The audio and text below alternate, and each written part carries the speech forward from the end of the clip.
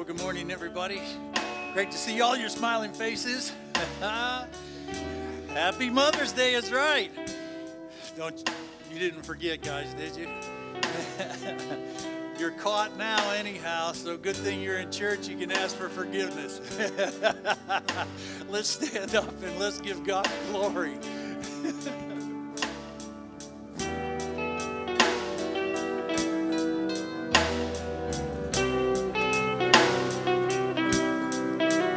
For my waking breath, for my daily bread, I depend on you.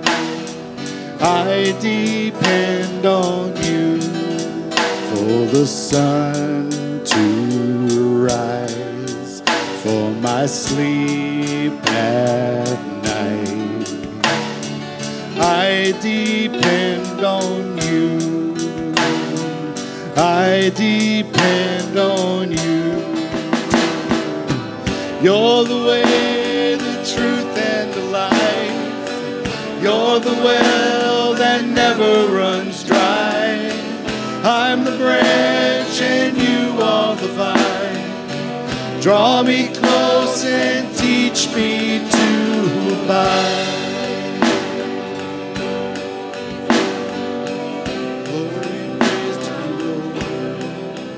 Where the Spirit leads as I'm following, I depend on you. I depend on you for the victories still in front of me. I depend on you. Oh, I depend on you. You're the way, the truth, and the life. You're the well that never runs dry. I'm the branch and you are the vine. Draw me close and teach me to abide. Be my strength, my song in the night. Be my all, my treasure, my prize. I am yours, forever you're mine. Draw me close and teach me to abide. We pray on you to teach us, Lord. We sing praise to you, Holy Spirit. When I pass through death, as I enter rest, I depend on you.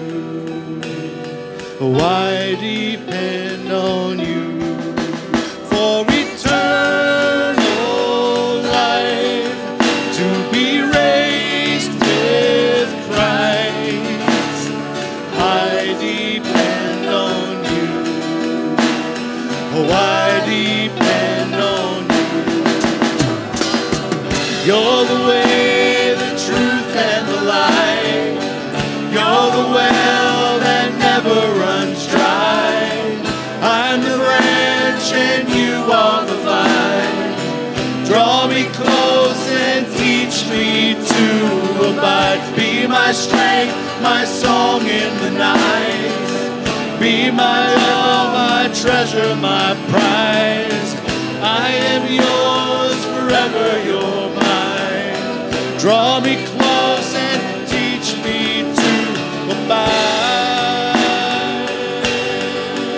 Oh, I am yours, forever you're mine. Draw me close and teach me to abide. You're the way, the truth, and the life. Sing glory to the name of Jesus, my all in all. We praise you, Lord.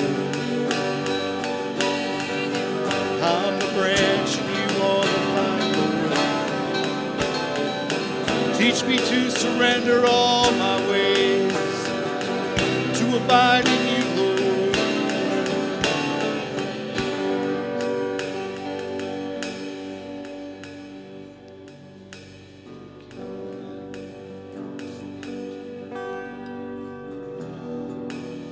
1 Corinthians 2 verse 5 states, "And my speech and my message were not in plausible words of wisdom, but in demonstration of the Spirit and of power, so that your faith not rest in the wisdom of men, but in the power of God." And in Romans 5, 1 and 2, "Therefore, since we have been justified through faith, we have peace through God, through our Lord Jesus Christ, through whom we have gained access by faith into the grace in which we now stand, and we boast in the hope of the glory of God." And in John 16, verse 33, "I have told you these things so that in me you may have peace. In this world you will have trouble, but take heart, I've overcome the world." Great is his faithfulness. Great is thy faithfulness, O God, my Father. There is no shadow of turning with thee. Thou changest not, thy compassions, they fail. As thou hast been, thou forever will be. Great is thy faithfulness. Great is thy faithfulness. Morning by morning, new mercies I see. All I have needed, thy hand hath provided. Great is thy faithfulness, Lord, unto me. Praise you for your faithfulness. Praise you for your mercy.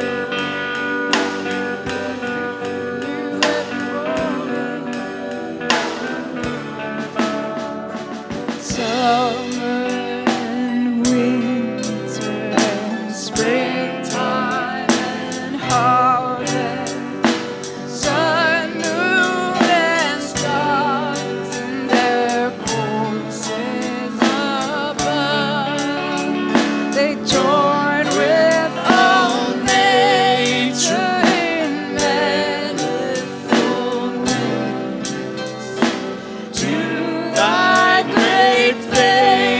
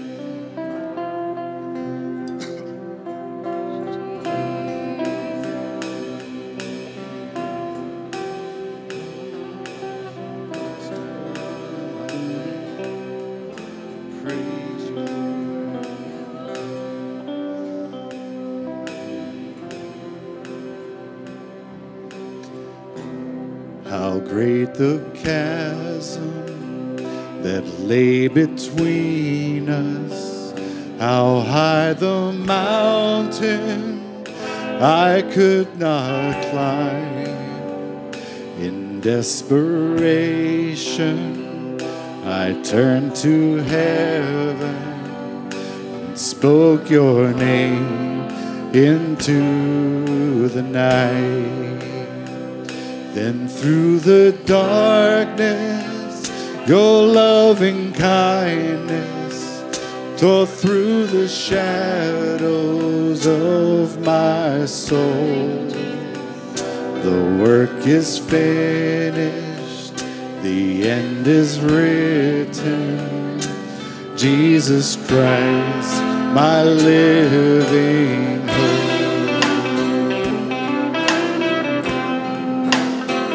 Thank you for salvation. Thank you for salvation. Who could imagine so great a mercy? What heart could fathom such boundless grace? The God of ages stepped down from glory to wear my sin and bear my shame. The cross has spoken, I am forgiven. The King of Kings calls me his own. Beautiful Savior, I'm yours forever. Jesus Christ, my living hope.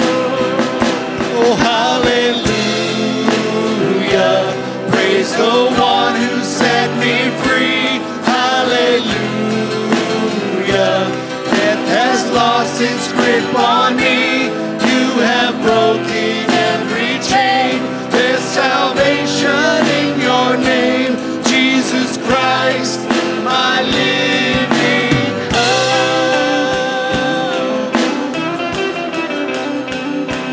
Hallelujah to your name. Death has lost its grip. Hallelujah to you, Lord. You've broken every chain. You've broken every chain.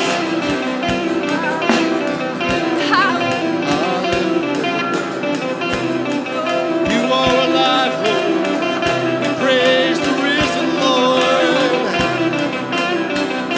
Defeated death and the grave.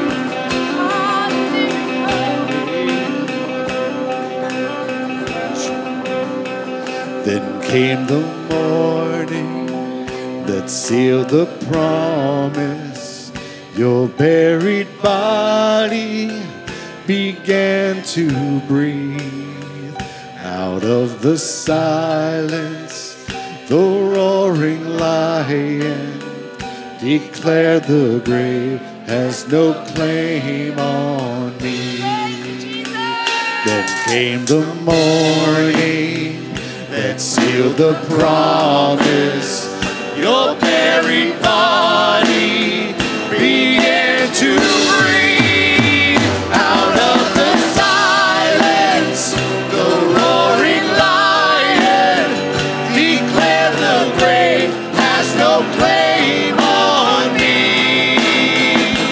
Jesus, yours is the victory. Yeah. Hallelujah.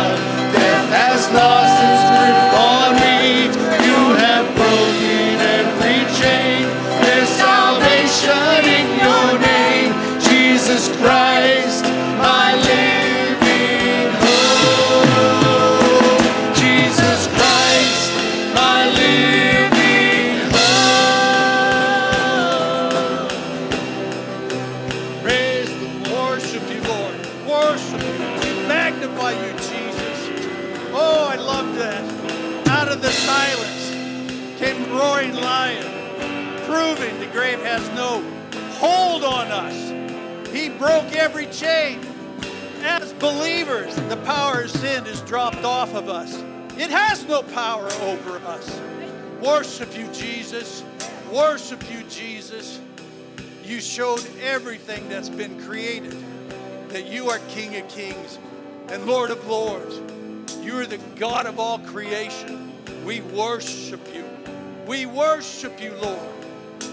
Not only did you raise from the dead, you have set us free, but also when we've called on your name, you've raised us up and made us to sit together with you in heavenly places. Yes. Thank you. We are yours, Lord. You've made us more than conquerors. You've given us wisdom and insight. And the truth is, more that we get to know you, the more we walk with you, the more you prove your faithfulness over and over and over and over. You're good to us, Lord. You're good to us, Jesus. And then you granted us your Spirit. You've granted us your Spirit. When we've surrendered our life to you, your Spirit caused our spirit to be entwined with you, to become one with you. And then you gave us the measure of faith. We worship you, Lord. I pray and ask that your Spirit would open the eyes of our understanding this day, so that we may obtain a deeper revelation of who you are and who you've created us to be. That we would be light bearers, image bearers of the Most High God. We worship you, Jesus. We yield our hearts to you this day, this moment. We declare that you're worthy of our praise. You're worthy of all honor, all glory, and submission. We magnify you, Lord, in the glorious name of Jesus above. Amen and amen. Well, greet one another and you may be seated.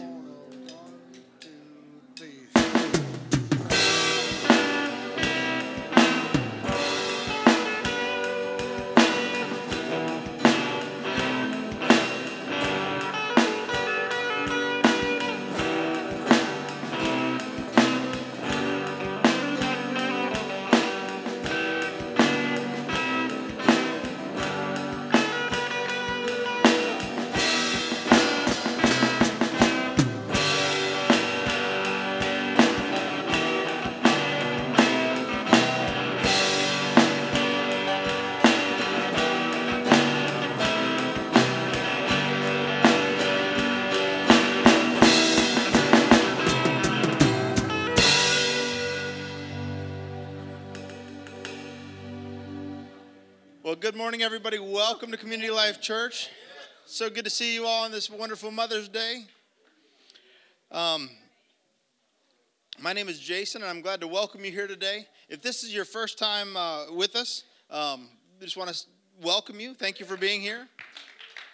You are our guest today, and we would like to stay connected with you. So if you'd look in the seat back in front of you, there's a little card there. You can fill out those few lines in the card. It looks just like that picture on the screen. Fill out those little lines on that card and drop it in the box on the way out. We'd appreciate that. For those that are watching online, welcome to you as well. We're glad to have you with us. Make sure you push all those little buttons, a like, subscribe, share, comment, all that kind of stuff, because that helps more people hear about what God's doing here in Butler, Pennsylvania. We also want to invite you to come join us next week to be here, part of what's going on here at Community Life Church. Our mission here at Community Life Church is still the same as it has been, and that is to help people to know God, find purpose, and experience life. How many realize that apart from knowing God, experiencing true life is not really going to happen? You don't get to experience the fullness of life until you know who God is, until you have that relationship with Him. I'm not saying you can't go through life. You can go through life. You can breathe. You can do the things. But you don't get to have the true experience of fullness of life apart from knowing who God is. And so our hope today is that you grow a little bit closer to knowing Him today. that your relationship with him, it draws nearer, and you get to receive what he has for you today. Anyway, before we talk about tithes and offering and whatnot, before we start, parents, if you're dedicating a child today, now's the time to go back and get them from the children's department and bring them back in here. And we're going to have a child dedication today. We're excited about that. So this is the part of the service we receive tithes and offerings. We want to make it as easy for you as possible. So we give you several ways to do it. You can do it electronically through the clcbutler.org/give. You can give through the church app if you've downloaded that. You can also text to give with the number on the screen. And then finally, if you look in the seat back in front of you, there is an envelope. You can put cash or check in that envelope and drop that in the box on the way out. We'd appreciate that as well. You know, as we were singing this morning, just about 5 minutes ago, whatever, we sang a song that said, "All I have needed, thy hand hath provided." And I was just dwelling on that, thinking about, there's nothing that I've needed in my life that God hasn't provided. Now, he doesn't always provide it in the way that I want him to, or expect him to, or think he should. And, you know, I've been guilty of being frustrated and saying, "God, that's not the way I want it." But it's not about how we want it, right? Because it's not about me. But he's always provided. I've never lacked anything that I truly needed because God has provided that. He's taken care of it. So as we give today, I just want you to think about, you know, you're giving to God a portion of what he's given to you, simply recognizing that it's all his anyway. It all belongs to him. Nothing that we have is truly our own. We're simply stewards of it, right? We're overseers. It all belongs to him. So I'm just going to say a blessing, and then I'll tell you about a few opportunities we have going on. God, thank you that you've given us the opportunity to give back. Lord, we give back just a portion of what you've given to us, recognizing that it's all yours in the first place. It's not ours. Thank you for allowing us to be stewards over what you've given us. And help us, Lord God, to be faithful with all that you give us. Lord God, we give it to you today, trusting that you're going to use it for your glory, that more and more people will come to the knowledge of you and walk in your truth, that more and more people will be set free and come to the true knowledge of you and experience the fullness of life. Thank you, God, for every good and perfect gift that comes from you. We give you honor and we give you praise. In Jesus' name, amen. We do want to honor our mothers today. So on the way out today, I just wanted to remind all the mothers to grab a carnation on the way out. Those are for you. Don't just look at them and say, "How pretty," but go ahead and take one with you. You can enjoy that. I want to tell you all about prayer this week. Tuesday morning at 10:30, we have a prayer meeting here at the church. Wednesday evening at 7 p.m., we have another prayer meeting here at the church. Either way, we'd like you to come join us. I don't know what your schedule is. I don't know if you work nights, if you work days, if you work mornings, if you work evenings, whatever it may be. We just encourage you, though, to come be part of one of those prayer meetings or come be part of both if you want. But it's an opportunity that we come together as a body to go before the Lord and ask for him to work on our behalf, ask him to speak to us, ask him to work in our government, work in our school systems, all the different things. We pray for many different things, and we just kind of teach you to pray too. So if you don't feel comfortable praying, that's okay. You don't have to pray out loud. Just come and join us and experience that. I promise you, you will be blessed. I want to mention to you the Jack Summer Camp. We got a few youth fundraiser we've been doing for the Jesus Adventure Camp to try to help get the price down for some of the kids that are going. And that is that we've been selling flower bulbs to raise money. And that ends today, but I want to make this clear to you. If you forgot to buy something for mom, you can still order online right now. As a matter of fact, if you're squirming in your seat saying, "Oh, I got to stop by somewhere on the way home," then reach in your pocket, grab your phone, go to the app, and you can go ahead and order these flower bulbs and stuff. And then you can say, "Hey, Mom, check it out. I ordered them for you. They'll be coming shortly," right? I'm thinking. All right, so don't forget to sign up through that. The money that we raised goes to help support the kids, to help pay for some of their tuition. You can actually designate it either to an individual person, or you can just designate it to go to the group as a whole, and that'll be divvied up among them. Don't forget to sign in through the app. If you have interested in sponsoring a youth, that's also a possibility. If you say, "Well, I don't really need any flower bulbs. My mom's not going to plant them anyway," or whatever, that's okay. You could still donate to be part of that to help the kids go. Because I do believe that this is an opportunity for God to speak to our young people. This is an opportunity for them to encounter God in a way that they have never encountered him before. And so if you can support in any way, we'd appreciate that. Now, I know this is Mother's Day, but I got to talk to the men for just a minute. Men, We want to invite you to join us for the men's Bible group. We do it the third Tuesday of each month, and it's at 7 p.m. So that happens to be this Tuesday, the third Tuesday of the month. We just want to invite all the men to come, be part of that. If this is your first time with us, or if this is, if you've been coming for a long time, either way, come and join us. It's just an opportunity that we get together as men. We talk about the things of the Word of God. We talk about sometimes some of our struggles, some of our failures, but we also talk about what God's doing in our life. And it's just an opportunity to get to know one another better, to get to know the Word of God better. And I just want to invite you to come be part of that here at Tuesday at 7 p.m. It's like iron sharpening iron. We get together and we can start to realize that God wants to break off the hard areas of our life. God wants to smooth out some of the rough spots. And we only do that whenever we come together as men and get to deal with those things. Finally, I want to mention the Rummage and Bake Sale. Get ready for our annual Rummage and Bake Sale. It's coming up July 20th through the 22nd. If you've noticed, we've been collecting a lot of items back in the back couple of classrooms and such. If you have any gently used items, we welcome you to bring them and put them in the sale. But also, if you have time, that you'd like to donate time, we're looking for people to help to both organize the items that we have. We're looking for people that are going to help bake some goods before then, and also those that are willing to serve during the rummage sale. So if you can serve in any way, we'd appreciate that.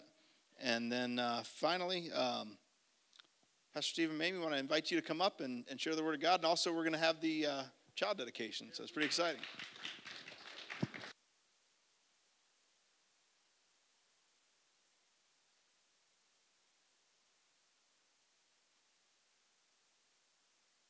This morning, it is a special morning because we are dedicating children. Yes, and we're glad that family and friends are here to experience this special time for sure. And we understand that, and we know because Scripture declares it, that children are a gift from God. Amen. They are a gift from God. And we just have a little portion of Scripture up here on the PowerPoint. Psalm 139 verse 13 says, "For you formed my inward parts. You knitted me together in my mother's womb. Awesome. And I praise you, for I'm fearfully and wonderfully made. And wonderful are your works. My soul knows it very well." Ooh. Hallelujah. Yeah. Yes, we want to explain the significance of child dedication and why we do it here at Community Life Church. It is a ceremony where Christian parents come, and even their families, they come and they make a commitment before the Lord that they would deliver and raise this child into the things of God, the wisdom of God, the Word of God, according to God's ways. And so they would be teaching them. They're making a commitment. They're bringing and dedicating their child, but really, in a sense, it's a commitment they're making to God Almighty. In the Bible, we see in the Old Testament and New Testament, parents bringing their children to be dedicated to the Lord. In the Old Testament, we see that Hannah went and brought their son, Samuel, to the priest Eli for dedication. And as a matter of fact, the whole nation, as the child was 8 years old, would bring them to the high priest, and the high priest would pronounce a blessing over these children. We even see Jesus being, Joseph and Mary, giving Jesus to the temple and going to the high priest at the time and saying, we're dedicating this child to the Lord himself. So we have Old Testament and New Testament insight into child dedication. And we see no record whatsoever of infant baptism in Scriptures. None. And so what we want to do is follow the Word. Can I hear an amen to that? So what it is a parent is dedicating and making a commitment to raise that child according to God's ways. And that would be through the example of their own life, not just at church, but outside of church. Then we believe that because of that example of that parent, that it would come to a place where that would be a natural thing for that child to decide to follow Jesus as their Lord.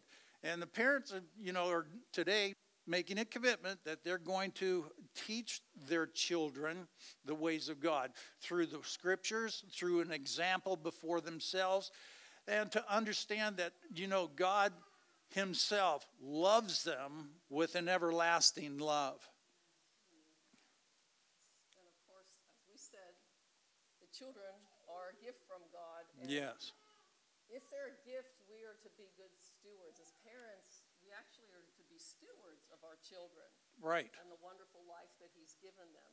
And, if you're a parent for any length of time, you already know that parenting is a 24/7 responsibility that goes on for a lot of years. Amen? And it takes a lot of wisdom. It takes a lot of love and a whole bunch of patience. Yes. To be able to raise our child in the ways of God. And the thing that we want to remind you parents of is that God is with you every step of the way. Yes. That your Heavenly Father is always with you and always ready to hear your prayers, always ready to give you grace and help and wisdom to raise your child and the encouragement you need. Because we will need encouragement. Yes. To be a godly parent. And this is why it's so important to have a church body around you that says, hey, we're here for you. We believe in raising a child to know God. And so the church is here also to help parents do that very thing, to have a solid foundation. We have this scripture found in the book of Deuteronomy. It's up on PowerPoint. And this is instruction for the parent. And it says, love the Lord your God with all your heart, with all your soul, and with all your strength. Never forget these commandments that I'm giving you today. Teach them to your children. Repeat them again and again. Talk of them when you're at home and when you're on the road and when you're going to bed and when you're rising up. Tie them on your hands and wear them on the foreheads as a reminder. Write them on the doorposts of your house and on your gates. The wisdom of God is truly relevant to our everyday life. And he's asking us to give our children a biblical world view. Amen? This is going to, when we do this, is going to help your child understand everyday life. What they're seeing, what they're hearing, what they're observing with their eyes. And when we put them in the baseline of following Scripture, they will be able to discern good from evil, right from wrong, so they don't get caught up in the flow of the world's system. They'll be rooted and secure in the Scriptures through Jesus Christ. It's really important for us to understand that what we're doing is not the day of salvation for your child. There are actually denominations that believe if your child gets water baptized, they're saved, that's all they need, and they're going to heaven. Scripture does not teach that. It does not teach that. Salvation is a free gift, and that occurs when they're old enough to understand right from wrong, understand that they have been walking in sin and rebellion before a holy God. And that they come to that realization that they have sinned against God and other people, and they come to Him and ask for forgiveness, and they submit their life to Him. That's salvation. That's salvation. And I've never seen a baby declare that I'm a follower of Jesus Christ. And parents, you're responsible to lay the foundation of this entire life through teaching, through an example of the way you live and how you react and the way you actually see life and then speak to one another about life. Those kids are listening to everything you guys are saying. It's amazing. It really is amazing. So they can remember. You say, go make your bed. They know what you said. But it is the parents' responsibility to lay that foundation so that it really would be a natural thing because of the parent's example, for that child to just, yes, I'm going to follow Jesus. It would be a natural thing for that child to definitely go into understanding Jesus is Lord. He is God. He's my Savior. This is not salvation, and this is not water baptism. Water baptism is, according to scriptures, after you believe, then you're water baptized. You confess Jesus the Lord. It is a public declaration of your faith. That's not what's happening today. It's not salvation, and it is not water baptism. This is dedicating your children to the Lord and promising Him that you, as a parent, will teach and nourish that child, strengthening him or her with the Word of God, bringing them to church and having fellowship with one another so that they understand the unity that God has called the church to become. And it is a responsibility for us as a church also to express the love of God to these children. Do you understand? It's not just, okay, they're doing it. But no, we are all one family. We are the body of Christ. We are the body of Christ. And so we are going to exhibit the love of God before them also. Amen? And believe me, you need encouragement. You need support. You need to cry out to God for help. Because raising godly children in the day and age that we're in is a difficult job. And you need the power of the Holy Spirit to do it. And this is what you're doing today. You're calling on God to help you fulfill your responsibility as parents. Amen? So let's call up the families and we'll introduce them, introduce the children, and then we'll begin the dedication. My microphone on? Is it good? No, it's not on. Testing, testing. It shows green, so I just maybe get the handheld.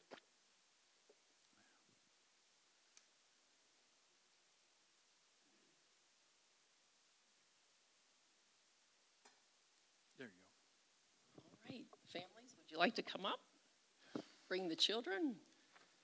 Come on, gang. Should we Let's give them a hand.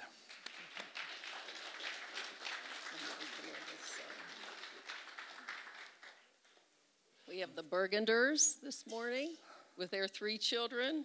Yes. And then Tim and April McKay with Paisley and Hunter. One over here so you're in the light. Pictures are up there. Look at that. Maybe we'll have you stand. Why don't you come on this way and have all the families stand in the same place. Yeah, there you go.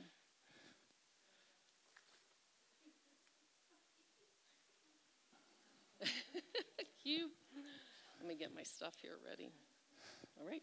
That's exciting. And so we have Alex and Kelly here are dedicating Ella Burgunder. Ella, you want to wave to everybody? Say hi. That's Ella. And then we have Alyssa.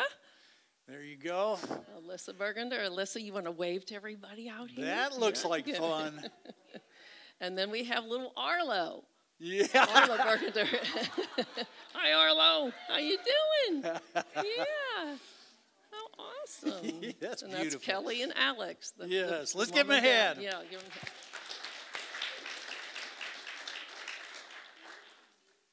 And then we have the McKay family. Yes. We'll go next to Hunter. Hunter, you want to turn around and say hi to everybody? Hunter McKay. All right. There you go. And Paisley. Yay, Paisley, give them a hi. And then we have, this is Tim and April for the mom and the dad. So give them a hand if you would. I know, yeah. Oh, that's an awesome time of year. There's snow on the ground then. It's a what? It's Easter and Christmas. Yeah. Oh. Well, child dedications is about parents making a vow before God, asking Him to help them fulfill what their responsibility is according to Scripture. And let me ask you, parents, are you committed to doing your part to help your child discover the love of God that's offered in Jesus Christ? Yes. Yes. We just ask you to just. Yeah, just be verbal, because this is where it counts, guys. You want to just say, I do, before the Lord? There you go. Okay. I do. Right. Did you ask? Okay. Yes. Do you affirm your own faith in Jesus Christ and renew your dedication to follow him? I do. All right. Do you believe that your child is a gift from God and that he or she has been born to experience God's love and to serve God? You do. Do you dedicate your child to God today? Yes. Do you pledge as Christian parents that you'll bring up your child in a Christian home, looking to God for wisdom, strength, guidance, so that you raise your child that they are strong in the faith? Do you promise to model a Christian life so that your child may be led by your example? Yes. You do. You promise to pray for your child regularly, because your children need prayer, realizing that it's only with God's hand upon their life that they can truly be blessed. Will you ask God's blessing upon the life of your children to guide, to guard, and direct them through all of their years? Do you pledge to raise your child to know Jesus and help them begin a faith journey of their own when they're able to make that decision for themselves? Okay. So we invite the congregation to pray with us. We're going to pray some prayers over the families. And we just want you to join us in our faith so that as we pray, we are believing that we're imparting blessings as we ask the Lord for this. And so, Father, we're going to first pray a group prayer, and then we'd like to, at the end of that prayer, lay hands on every child and speak a blessing over them.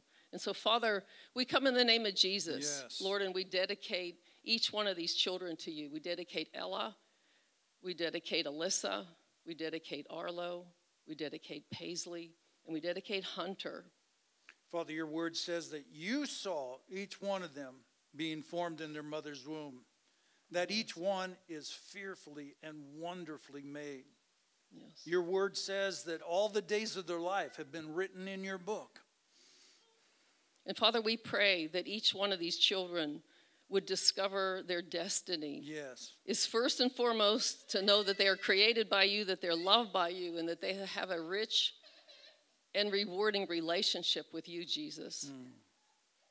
We call each one of these children, we call Ella, we call Alyssa, we call Arlo, we call Paisley and Hunter.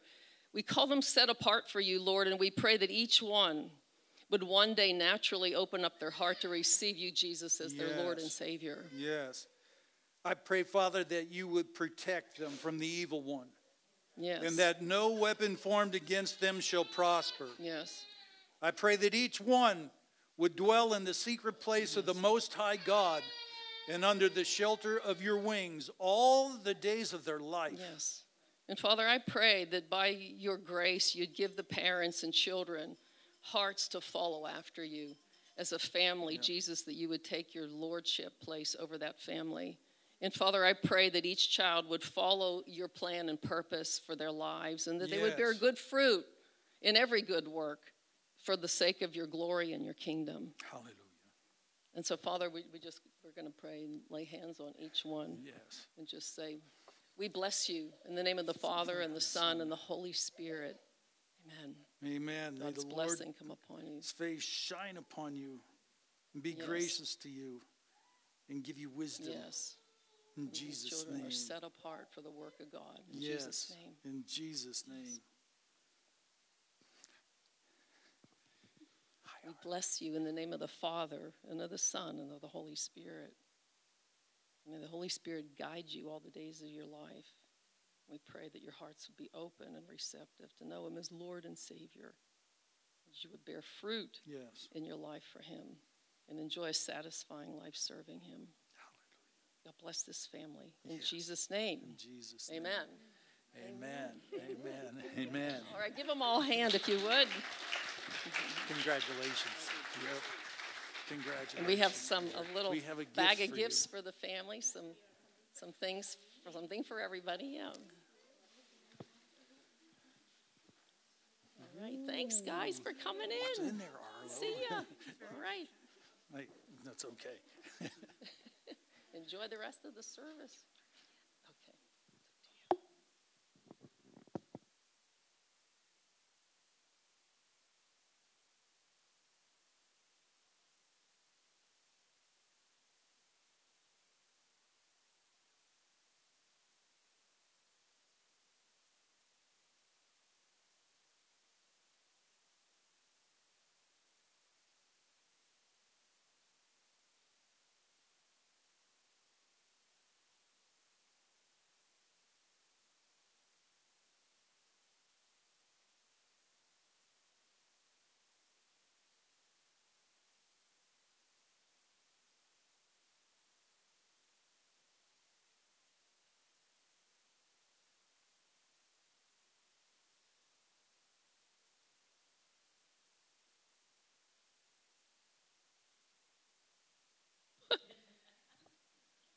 Good morning. All right. Yeah, we are continuing in our series in the book of 1 John. So if you have your Bible with you or your electronic device, whichever it is that you have, but you really do need to have a Bible that you call your own, that you can work your way around and become familiar with. We're in the book of 1 John. It's towards the back of the Bible. You need a paper Bible, too. Yeah, paper Bibles are still... You're going to need one in case they just decide that they're not going to allow that Bible to be on the internet. We're going to be in chapter 2. We've been in this series now for probably about 3 weeks or so. There are only 5 chapters in the book of 1 John. It's written by, we've been saying this week by week, but just so that we remember, the book we're reading was written by the Apostle John. He was one of the 12 apostles of Jesus. So he knew Jesus very well, walked closely, intimately with him. He also wrote the Gospel of John. Mm-hmm. He wrote the letters 2nd and 3rd John, which are just 2 short little books right after this one. And he wrote the book of Revelation, the revelation of Jesus Christ. And so John, again, was very familiar with who Jesus was. And when a person gives their life to Christ, becoming acquainted with the Word of God, reading the Word of God, and I'm going to grab my Bible here, is really vital for every believer because it's through God's Word that we discover how to find everlasting life through Christ. That's pretty important, isn't it? Yeah. You know. And we begin to understand as we read the Word of God who He is and what His character is like and what He's doing in the world. Like this Bible is a book of God's story to people, to you, to me. And so it's important that we understand the big story that He's telling. And He has a plan and purpose for your life. I remember how astounding that was to me the first time we began to read that in the book of Ephesians. Like, a plan and purpose for my life, and not just my life, but your life, everyone's life. That's right. But telling people, standing up here and saying you should be reading the Bible can sound like, if you've never read the Bible, a pretty daunting task. How many of you at first were like that? Like, where do I begin? Yeah. Well, and I often recommend 1 John to people to begin. Because it's short, it's doable, 5 chapters, but in those 5 chapters, it really reveals things that especially revolve around what it means to be truly saved. Yes. Or to be born of God. And sometimes this becomes a big issue in the mind and heart of a person. Like after they give their life to Christ, it's like we say old things have passed away, all things are new, and sometimes it feels like, what? I still look the same. Like, am I really saved? And at times, if you've doubted your salvation, you're not alone. Right. It's actually many Christ followers would admit that they have experienced times where their faith wavers, and then the enemy kind of whispers that causes you to doubt. You're probably not even born again. You probably don't really even know God. And so John makes it clear in these 5 chapters that his purpose in writing is so that we can know that we have eternal life. That we're not meant to live in some perpetual state of doubt, because if you just live in that state of doubt, you never really can go forward. You're always just, oh no, I don't know. We have to know that we're saved. Come on. We know we're on the path, and then we get started. And so he writes that in 1 John 5:13. We'll look at this eventually because this goes forward. We're not there in that chapter yet, but he says, these things, this is 1 John 5:13, these things I've written to you who believe in the name of the Son of God, so that you may know that you have eternal life. We should have that that should be on the PowerPoint back there, yeah. 1 John 5:13. I hear pages turning. Yeah, Let's wait that's till everybody good, yeah. gets here.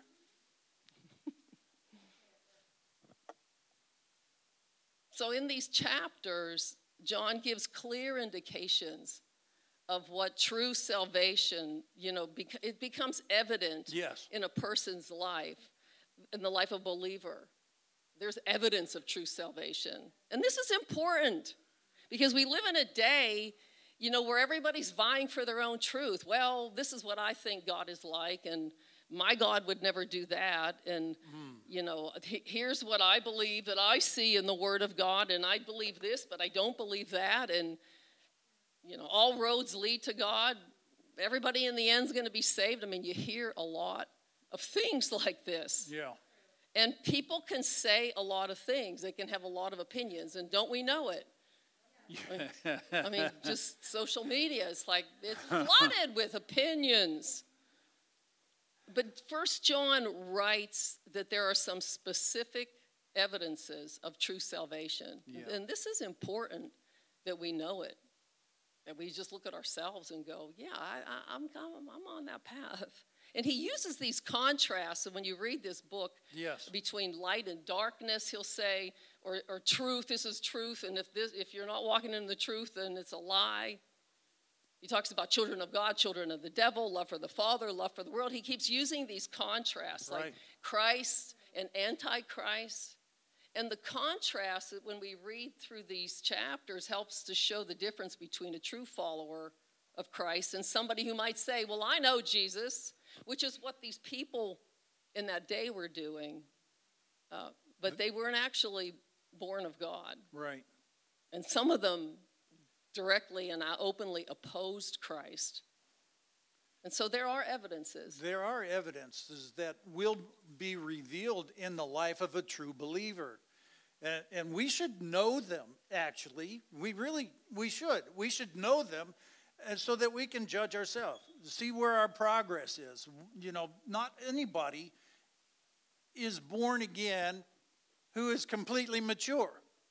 We are all on a path. We're all growing. And so you cannot expect somebody who's just getting saved today to know what somebody has been walking with Christ for 10, 15 years. You cannot expect them. But for instance, going back, one of the things that would be an evidenced in your life is found in chapter 1, and it's verse 8. And it says that John makes a point that a true believer now has an awareness of sin. Has an awareness of sin. We have an awareness of sin now. And it says, if we say we have no sin, we deceive ourselves, and the truth is not in us. Truly, an unsaved person is not concerned about sin.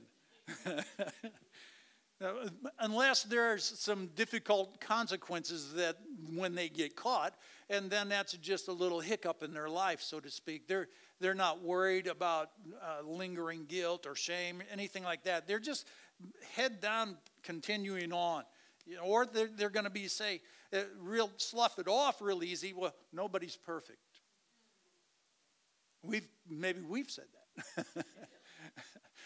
Another way is that it'll be blame shifting. It'll be, well, look at that guy, look at that guy, look at that guy, and I'm not as bad as them, so I'm okay. That's not it. The person who is truly born again has salvation, has a heightened sense of your own sin,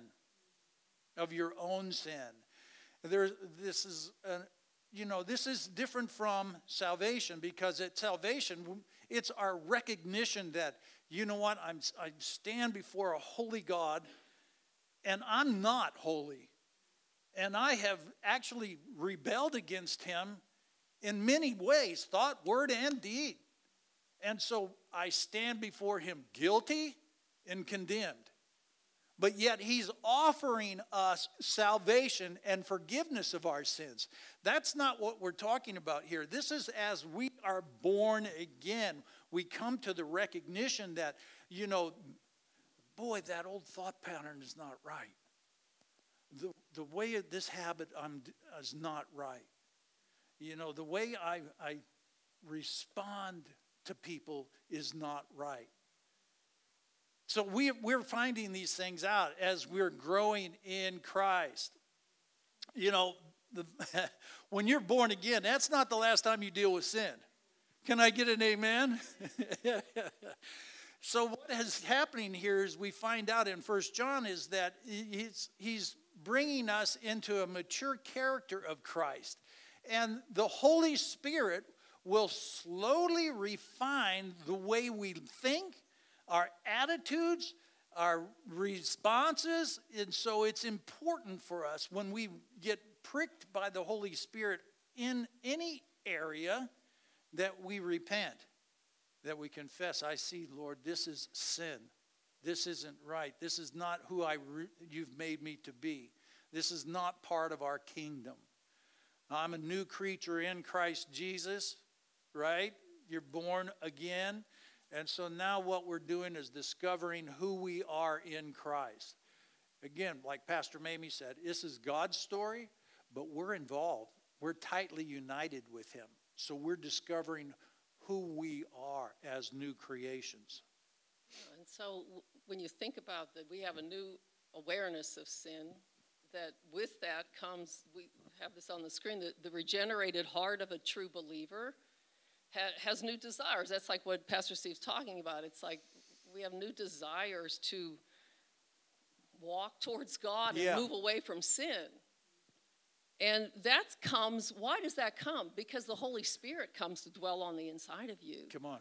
And this isn't just about salvation. Like salvation isn't just like my fire insurance, my ticket to heaven.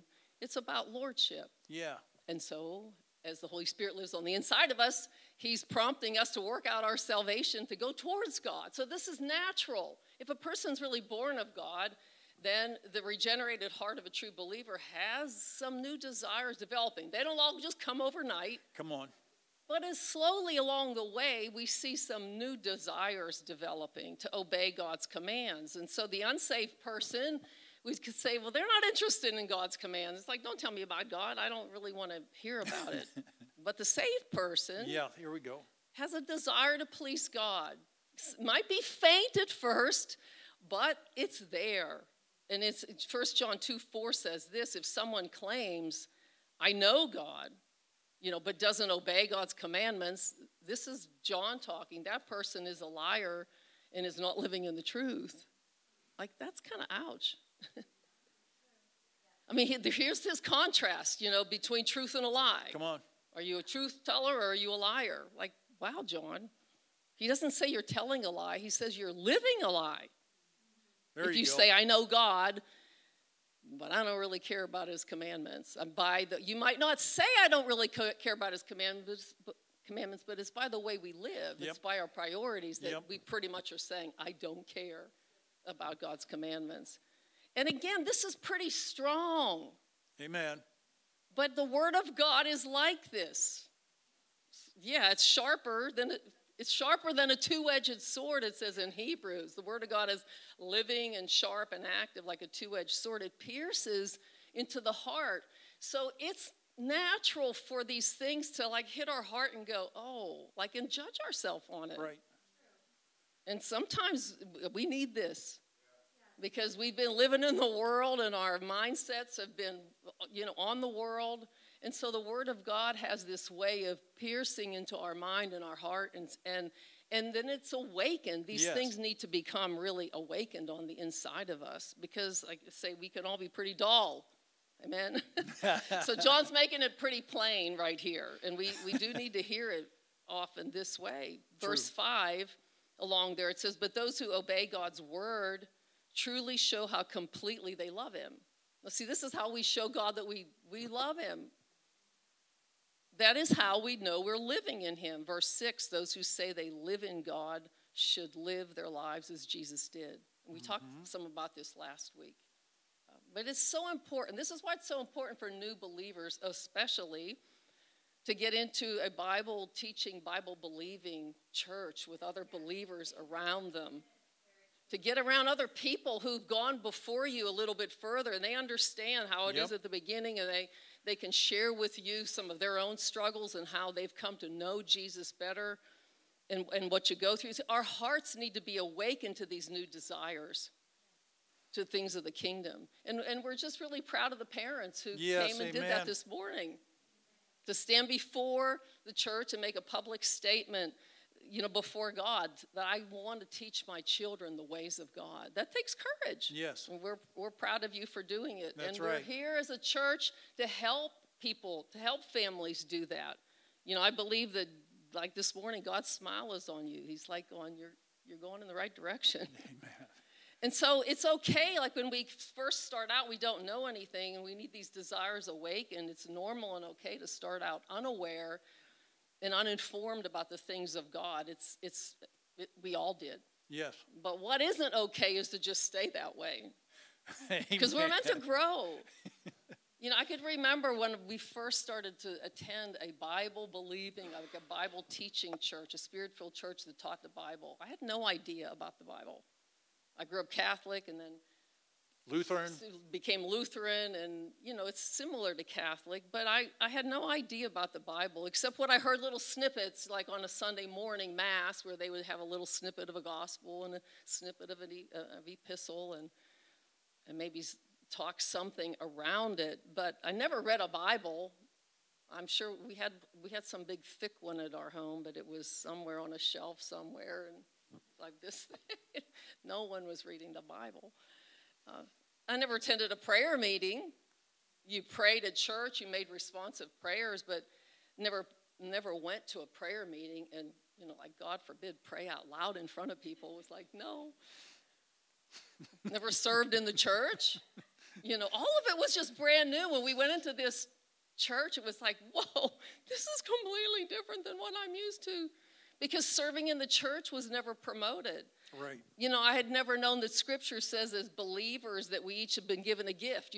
You've been gifted by God, each person in the body of Christ, to be used to serve other people, to help advance the kingdom, grow the kingdom. I didn't realize that God wanted me to become a disciple and help make other disciples until I began to read the Bible and mixed it up, rubbed elbows with people who said, hey, this is what the Bible says. And so you have to just begin somewhere like that. And that the Bible calls people to become a disciple. In my mind, a disciple was like, whoa. If I heard the word disciple, it somehow meant like you're cloistered off away in some deep, you're studying, you're a disciple. But the Bible actually says that every believer is called to be a disciple. Right. Did you know? If you've given your life to Christ, you're called to be a disciple. And a disciple is just simply somebody who's a learner. Yes. A student of their master. And Jesus' word is he's our master. And so we just become learners of him. And it's so important that our hearts get awakened to these truths. And that we hear the word taught. Yes. And that we regularly fellowship with other believers. There's just no other way really to grow healthy as a child of God. That's right. Except that way. And the inward, that's where you're born again. You're born in your spirit. And the Holy Spirit will bear witness, or he'll prompt you to do these things because you're a new creation in Christ Jesus. It's the Holy Spirit drawing you. Now, he's not going to drive you to do things. He's going to woo you into the kingdom and to what things that, and when we do those things, honestly, it comes down. 1 John, they'll tell you, when we do those things, that's some of the evidence that you are born again. You're hungry for the thing. It's an evidence that Jesus is your Lord. You're no longer ruling your life and doing the way you have been in the past. Now you've surrendered lordship to Jesus Christ. And those are really clear distinctions of a believer.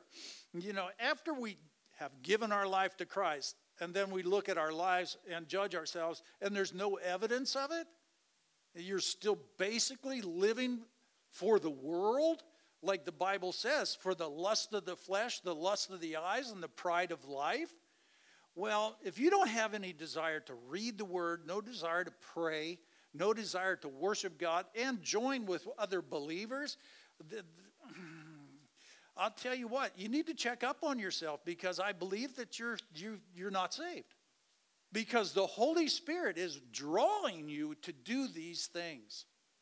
It's the one who is greater in you than the world. But you have to cooperate with him. He's not going to make you do anything. He's not your mom. He's not your mom. Be good to your moms today. Yeah, kids, husbands. You know, look at, it's only going to be on PowerPoint, 1 John chapter 2, verse 15. If we just are hanging in the world and just maintain and stay there, look what John says.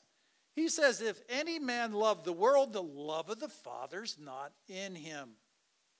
That's straight up. There's that contrast again. Love of the Father, love of the world.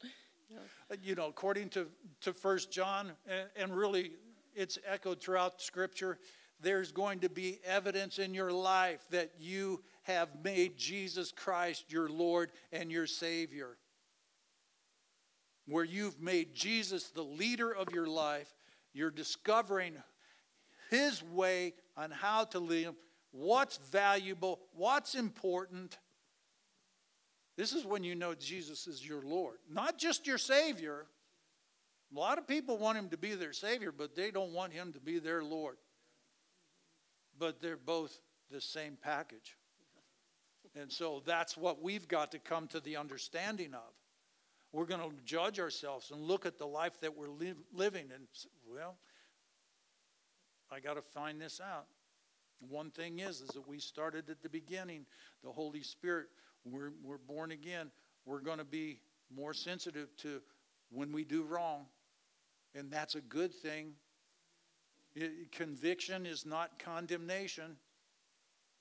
Okay? Conviction is good. Condemnation is bad. The Bible declares there is now, therefore, no condemnation for those who are in Christ Jesus. So when the Holy Spirit is convicting us, we ought to just say thank you and agree with him. Yeah, that was wrong, Lord. That was wrong. In these 5 chapters, we're going to find a lot in them to apply in our lives. And so we're going to take a look at chapter 2, verse 18 and 19. There's a lot in just these 2 verses. Yes, and actually it deserves a whole series about the end times, the events that are leading up to the end time, the delusion that God sends on the world. There's many, many deeper things to look at, and we'll put, when the Holy Spirit directs us, we'll put one together, and it'll be surprise, because you and we're living in the last days right now, the last of the last days. And 1 John chapter 2 verse 18 says, children, it's the last hour. And as you have heard that Antichrist is coming, so now many Antichrists have come. Therefore we know it is the last hour. They went out from us, but they were not of us.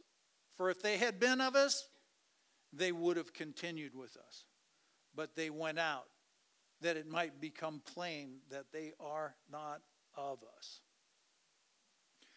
Here's John. This is written about 2,000 years ago. If he says he was in the last hour, we're in the last minutes. The Bible declares that with God, 1,000 years is a day, and a day is 1,000 years. So it's important to understand God's time clock. But we believe that we really are in the last days because of the chaos on the earth, the out and out, straight up lies that are happening all over the world. It's like what John says, is if you've heard that Antichrist is coming, that's an individual. There are many Antichrists out now, but the Bible declares that there will be one individual who is the man of lawlessness. And if you look at the events in the Middle East and you see what's happening here in America, the stage is really set for this to happen.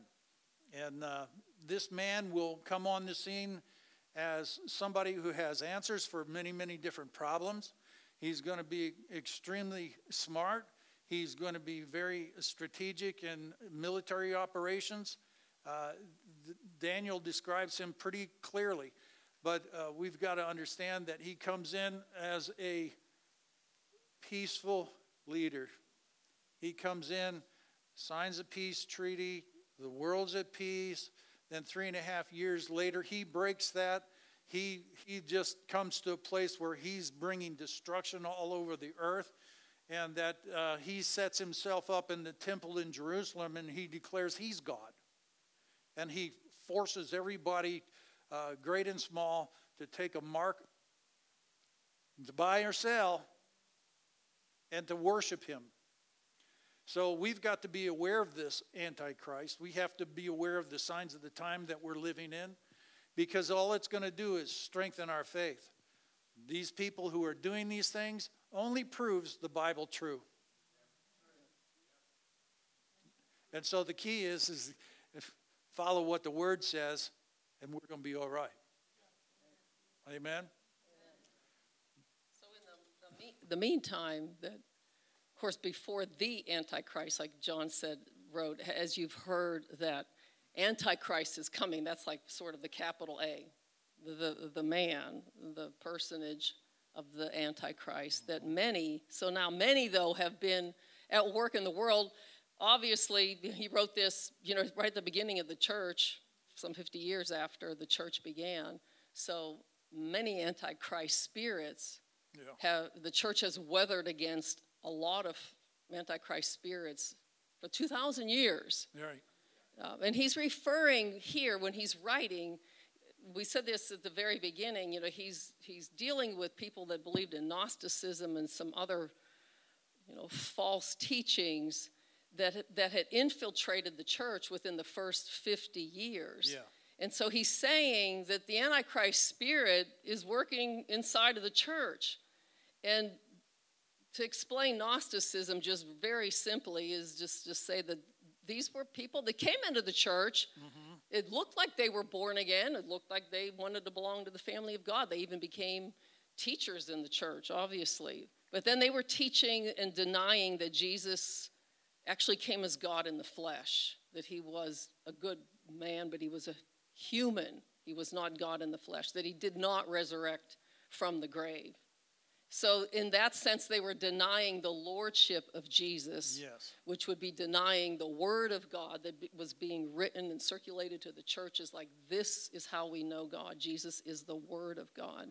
And they were also fond of teaching that a person can sin without consequences, really, spiritually, because the flesh is evil. It's going to do evil things. What's most important is this knowledge, this spiritual knowledge that you had. And so they were permissive about immoral behavior. And, of course, you can imagine, you have teachers in the church doing this. People are getting deceived. They're getting mixed up. And it's leading people astray. And then these false teachers, like if they would just move on, well, then people would just go, well, I don't know, I'm going to go on with them. They seem to know what they're talking about. Right. And Jesus himself warned about this. Like we have this on PowerPoint, Matthew 7:15.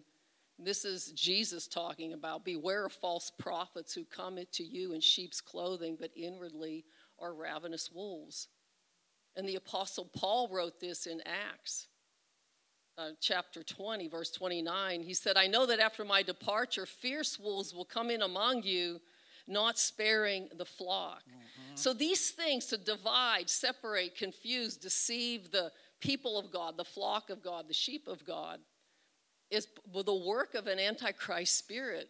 And it's ultimately Satan is behind it. Right. To draw people away, to help people to doubt God, to go in opposition to God. And so John, writes that they went out from us, but they were not of us. So these people, like I said, had come into the church and seemed as though, well, they're children of God. But see, and then John writes in these letters, but here's how you tell a child of God versus a child of the devil. You can, when you read all 5 chapters, you begin to understand what he's addressing here. Because as they fellowshiped together, it became apparent that what some of these people were promoting and teaching was not the true gospel. Yes. And John wanted them to know the truth. And so he writes this letter, and he's describing the characteristics. Here's how you can know that you have eternal life. Here's how you know a person really knows and loves Jesus. And that's why he goes, they obey his commands.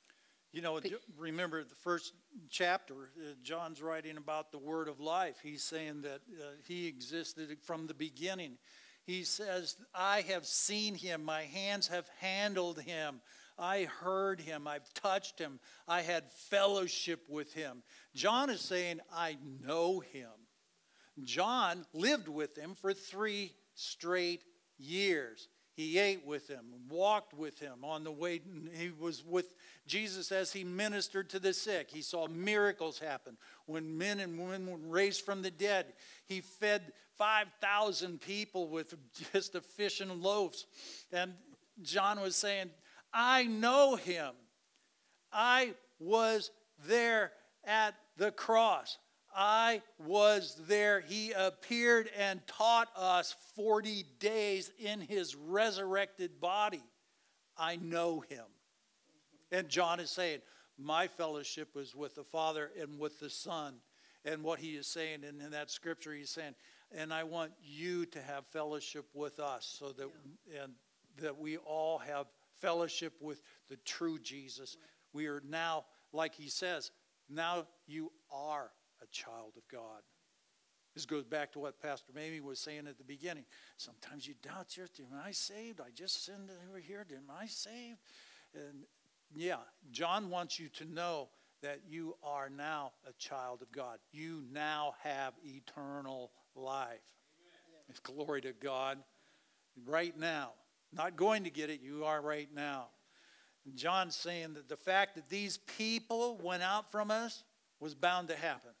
It's going to, leaving is the proof that they were not of us.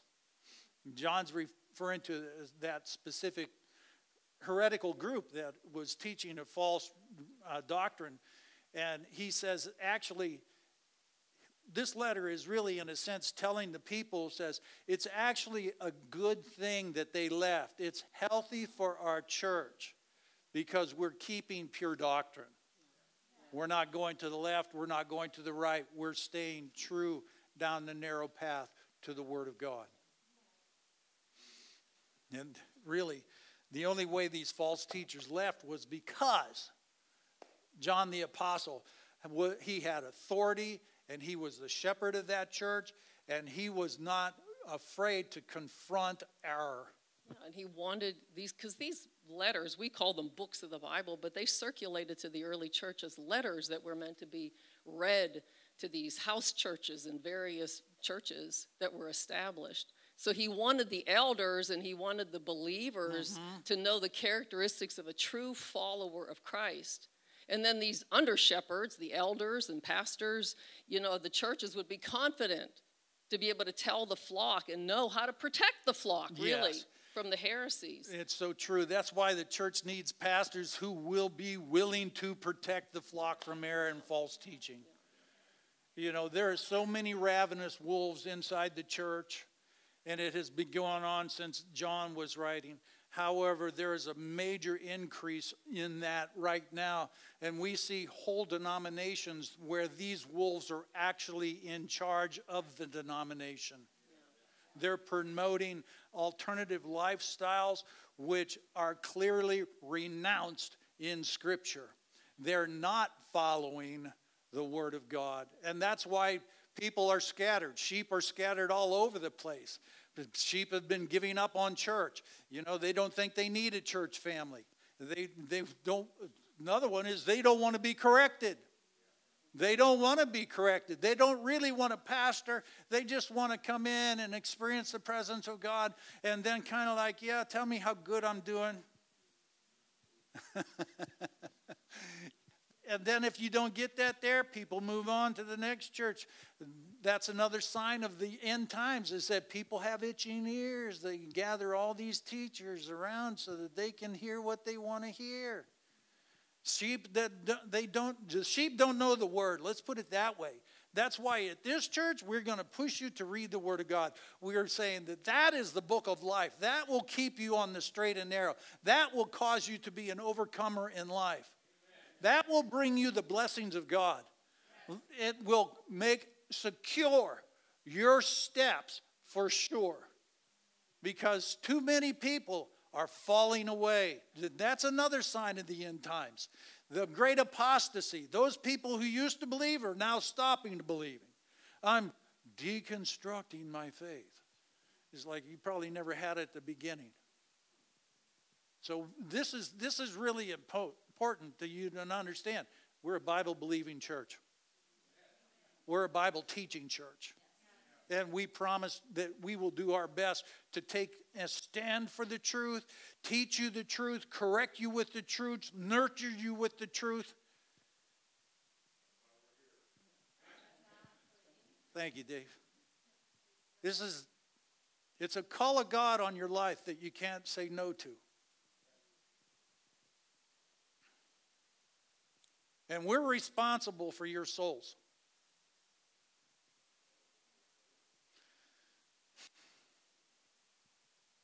And we're willing to give you everything we know. Just like Paul's, pour my life out like an offering, like a drink offering. Because you matter to Jesus.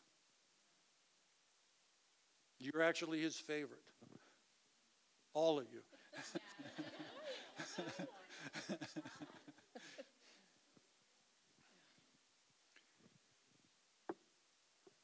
Jesus is calling his bride to become without wrinkle, without a spot. And that takes effort on your part and our part. And it's so good for you and I to judge ourselves according to 1 John. Understanding that God himself dwells within you, helping you walk in purity, helping you be refined into that bride without spot or wrinkle. And then the Bible declares that when we finish our course and we've stayed steady, he's going to give us a crown of life. A crown of life given to us by God Almighty. Bow your heads. First way to even have a future like what we described is going through Jesus Christ. The Bible clearly states there's no other name that's been given among men that people can be saved by, and that's Jesus Christ.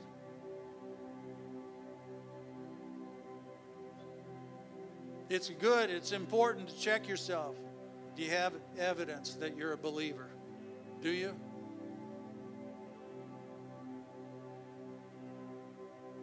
Jesus is offering his love to you right now if you'll just accept it. That your sins can be forgiven. You can be born of his Spirit.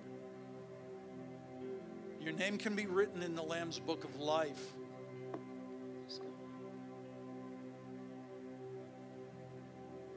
So the Holy Spirit is here. And he's inviting anyone with the sound of our voice to receive him. Receive forgiveness of sin. Receive him as Lord and Savior. Is there anybody in here today?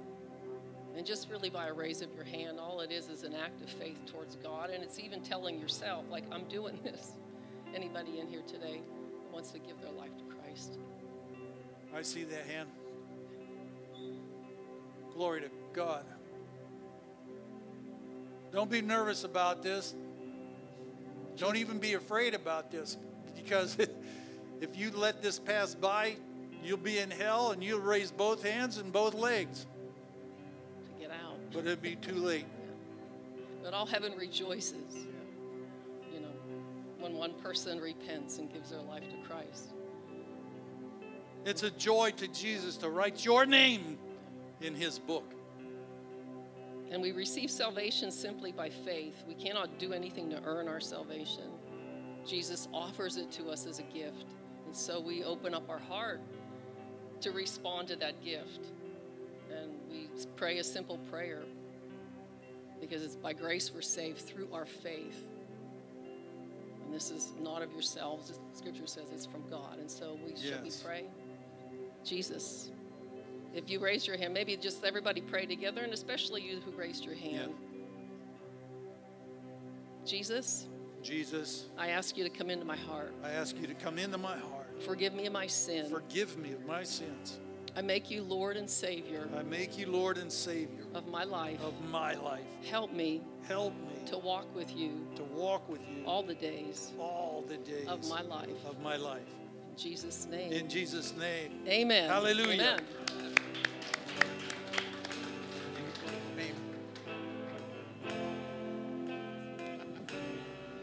All right, thank you for joining us today. We're so glad you came to be part of Community Life Church today. I just want to remind you, if you have an offering to drop off in the box, don't forget to do that. If you have a guest card to drop off in the box, don't forget to do that as well. I also want to remind you about our prayer partners. They're over here ready to pray for anybody that may need prayer. So if you prayed that prayer of salvation and you just want somebody to talk to you a little further about that, come pray with them. But also, if there's something else going on in your life, you just want somebody to come beside you and pray with you, they're here, they're ready to pray with you. So I just encourage you to do that. If you would all stand with me. As we go today, I want to commission you from Ephesians 3. Now to him who is able to do exceedingly more than all we could ask or think, according to the power that is at work in us, go with God from this place. You've been commissioned to be a light to the world and to the people around you. Make sure you honor your mothers today. And all the mothers, grab a carnation on the way out as well. Have a wonderful week. Be blessed. You're dismissed.